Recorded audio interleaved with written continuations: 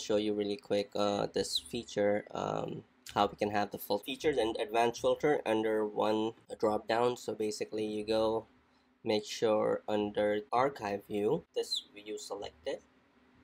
We probably have this one or this one right now, so switch to this guy. And then make sure filter, pricing plan. Yeah, of course you want to have the advanced filter option also available, enabled, sorry. And then you want to go here, form fields here, form fields. If you want to group them like these, um, title and then all these different checkboxes, what you do is go to add a new field and then just select multi checkbox.